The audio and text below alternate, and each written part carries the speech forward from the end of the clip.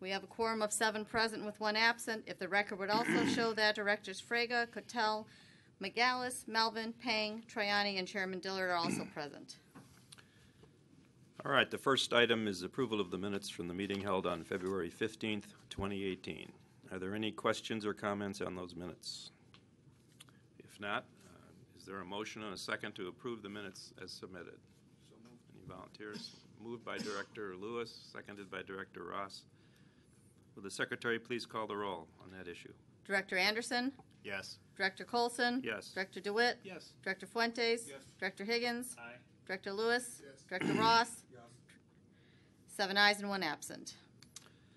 All right, the first item is items 3A and 3B, which will be taken together. It's an ordinance approving the combining financial report and certifying compliance with the RTA Act recovery ratio requirement for 2017, and an ordinance approving and releasing the RTA 2017 Comprehensive Annual Financial Report, or CAFR. Who will be presenting? B? Yes, I will start it off. Thank you, Director. As you said, the first ordinance approves the 2017 Comprehensive Annual Financial Report, which we refer to as the CAFR. The CAFR covers only the RTA reporting entity. The RTA Act and our board and our bond covenants require an audit of the comprehensive annual report. We have with us today representatives from our audit firm, RSM, to cover the topics required by audit standards. The second ordinance approves the 2017 Combining Financial Report. This report represents a compilation of the financial results of the RTA and the service boards. The RTA Act requires this report in order to provide an overall financial picture of the entire RTA system. Our external auditors do not audit these financial statements, but they do review the compilation. Each service board's auditors issued an unqualified opinion of the service board's 2017 financial statements. The ordinance certifies that based on a final audited results, the RTA system achieved a 51.22% recovery ratio for region-wide mainline service and 10% for regional ADA paratransit service. In addition, given the importance of meeting this RTA Act requirement, we have requested that the top financial officials of the CTA Metro and PACE certify the figures they provided to us to calculate the region-wide recovery ratio. I am pleased to report that we have received this certification from all 3 service boards. Based on this information, this ordinance finds the system's recovery ratio in compliance with the RTA Act. I want to take this opportunity to thank John Yu and his Controller's Office staff for the hard work they have put in to completing this annual audit and the financial statements. Now I would like to turn it over to our external auditor. Joe Evans is a senior partner with RSM and the lead partner on the RTA audit. RSM is the 5th largest CPA firm in the nation and has a specialty serving governments like the RTA. Joe Evans has over 30 years' experience performing audits of governmental entities and has significant experience with all aspects of governmental operations. Joe? Thank you. Also here with me is Hilda Renteria. Hilda is one of the founding partners of Prado and Renteria. They are our minority partner that works with us. We have a DBE goal of 15%. And working together with Prado and Renteria, we met that goal. The areas that they worked on included the single audit and other testing, compliance testing. And when we get to that section, I'll have Hilda talk about their work.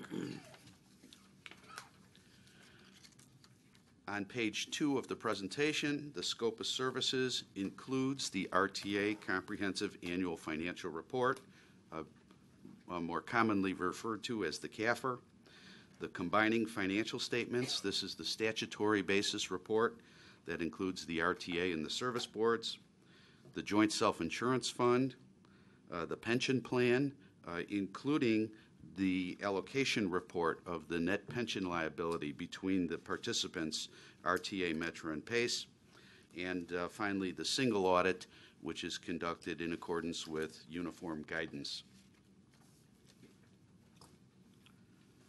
I'm going to cover with you the required communications that we as auditors have to have with boards. The first thing, the most important, is all of the opinions that were issued were unmodified. This is a clean opinion, means you've met all of the appropriate standards.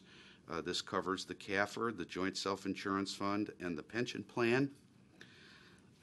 One thing we're required to point out is there are significant judgments and accounting estimates included in the financial statements. This includes the fair value of investments, net pension liability, and other post-employment benefits. This is a normal part of preparing financial statements. We're required to provide these estimates, and they're covered as part of the audit process. Continuing on with the required communications, we had no disagreements with management. We had no consultations with other accountants. There were no major issues discussed prior to our retention, no alternative or unusual accounting treatments, and no audit adjustments. The CAFR also includes management's discussion and analysis and required supplementary information. This is information that's required by the Governmental Accounting Standards Board, but it's not required to be audited. Other information we receive from management includes the management representation letter, which is a signed certification provided to us by management that they have fully discharged their responsibilities and responded to all of our questions. We had full cooperation from the entire management team and access to the entire organization. I'd like to cover a few financial statement highlights.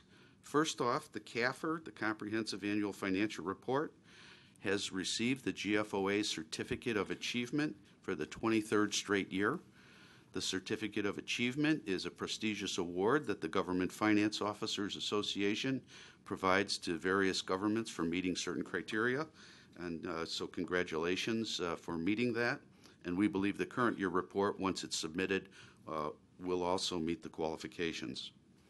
As far as the general fund is concerned, revenues were under budget by about $20 million, and this is primarily due to sales tax receipts, which were $8 million under budget.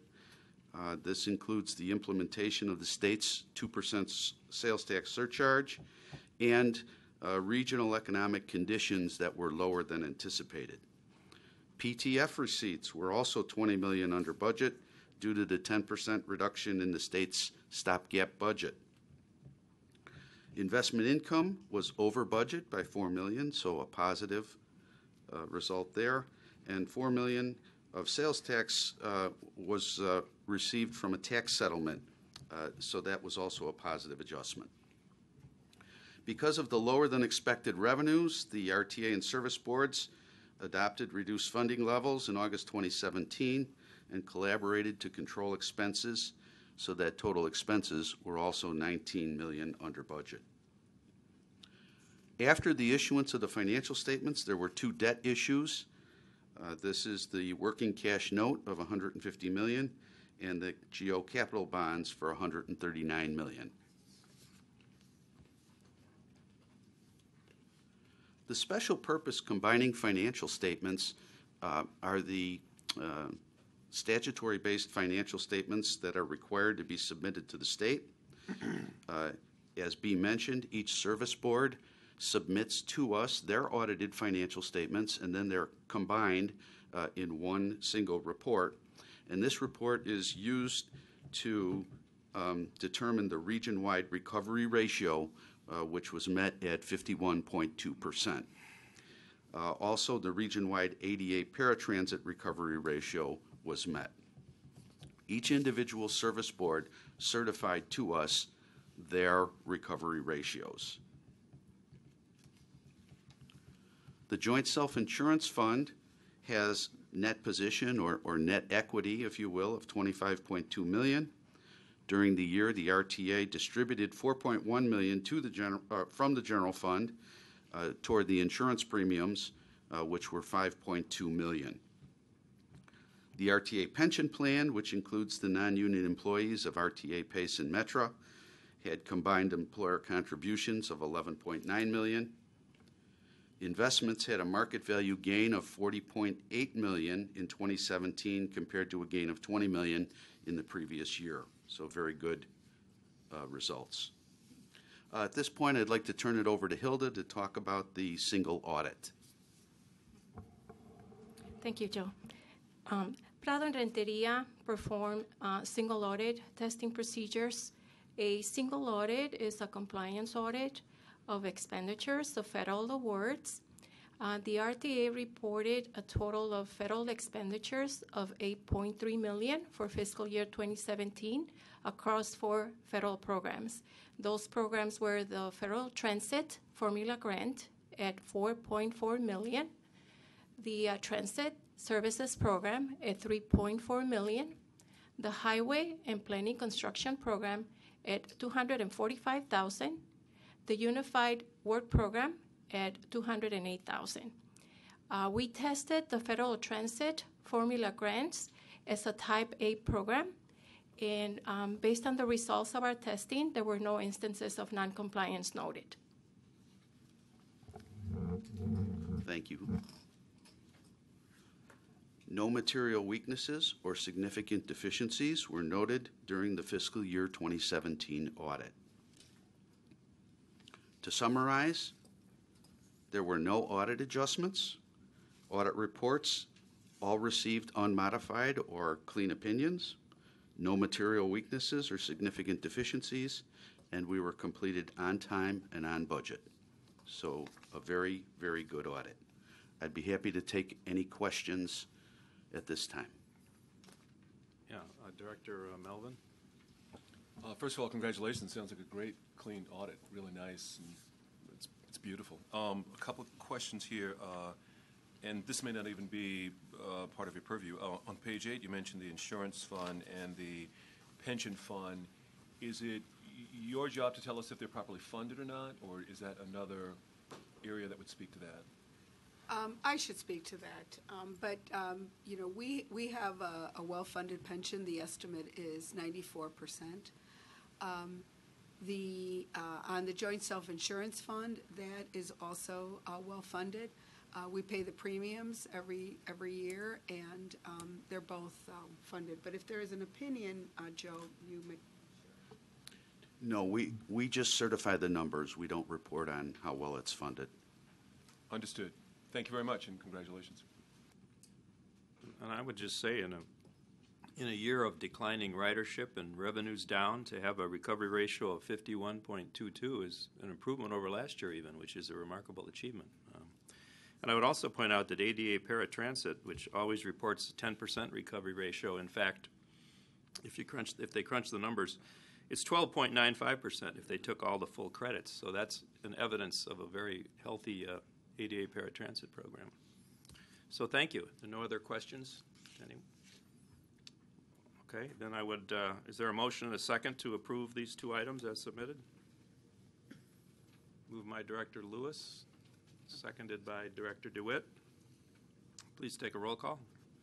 Director Anderson? Yes. Director Colson? Yes. Director DeWitt? Yes. Director Fuentes? Aye. Director Higgins? Aye. Director Lewis? Yes. Director Ross? Yes. 7 ayes and 1 absent. If there is no further business to come before the committee, I would entertain a motion and a second to adjourn. We have a motion. Moved by Director Higgins, seconded by Director Anderson. All those in favor? Aye. Any opposed? Then we stand adjourned. Wow, moving right along. Sure are. Get out here early. Take this away before anybody does any damage.